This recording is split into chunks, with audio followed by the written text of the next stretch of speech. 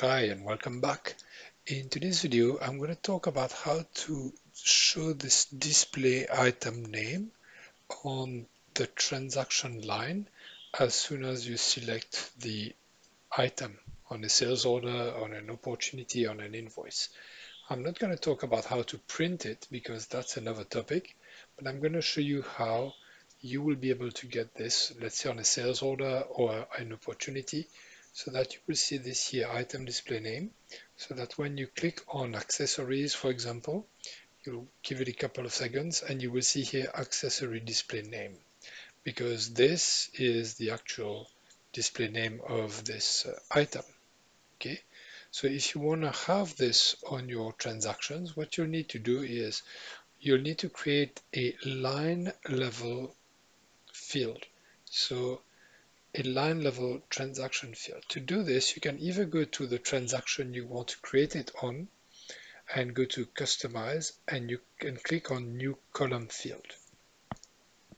The alternative to this is to go to customization, list, records and fields, and then you scroll down to transaction line fields and you click on new. Okay, in both cases you're gonna end up in the same place, which is here.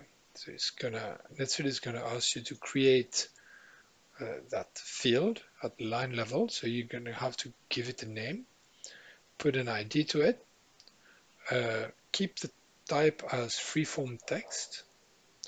What it applies to at the bottom, if you want this field to also show on expenses or purchases or just sales of item, which means sales orders, invoices, credit memos, or opportunities, or store items. So yeah, you could decide where this field is going to show up. You could just leave it for opportunity if you just want the field to show on opportunity forms only. Now you can click on display and say that you want it to be normal, insert before. You don't really need to set anything here. You can enter a help if you want, but you're not really going to be using this on the line, so leave this empty. Within validation and defaulting, there's nothing to set here unless you want this to be mandatory. I don't think you'll want that here. In the sourcing and filtering, this is where it gets interesting. What you want to do is you want to source from the item list. So you're going to choose item here on the source list, and then source from the display name. The field from that list is the display name. So we're saying we're looking at the item being selected on the transaction, and we're looking at this field from the item record. Now, if we save this, don't forget to click on Save and Apply to Forms. You're going to be able to choose which form you want to apply this field to. Maybe you want to show on all transaction forms, like all opportunities, or maybe just specific ones. So you can decide where you want these to show. Okay, so you could decide, for example, that it only is supposed to show on, let's say, sales orders, and not just any sales order, but very specific forms on the sales order.